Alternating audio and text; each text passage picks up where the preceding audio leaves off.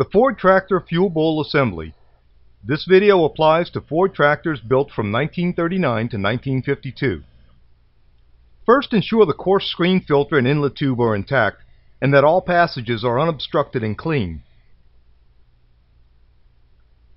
Assemble the valve stem by sliding the washer on the stem followed by the packing.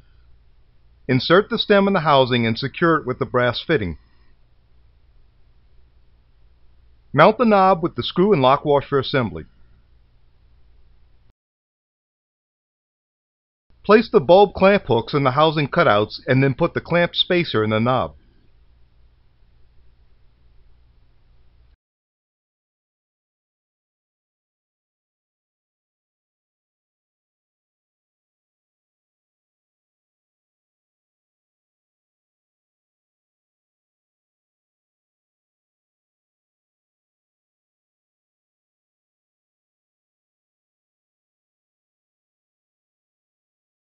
The fine mesh screen is fitted over the square mount followed by the rubber gasket.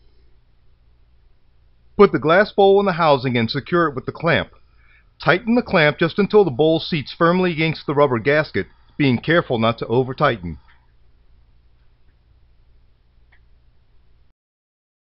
To see more videos from Just 8 Ends, remember to like and subscribe.